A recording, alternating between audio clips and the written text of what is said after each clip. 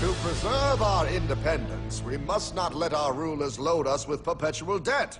We must make our choice between economy and liberty or profusion and servitude. Wow. I place economy among the first and most important of Republican virtues, and public debt is the greatest of the dangers to be feared.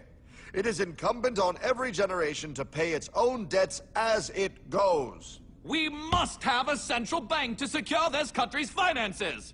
If the American people ever allow private banks to control the issue of their money, first by inflation and then by deflation, the banks and corporations that will grow up around them will deprive the people of their property until their children will wake up homeless on the very continent their fathers conquered.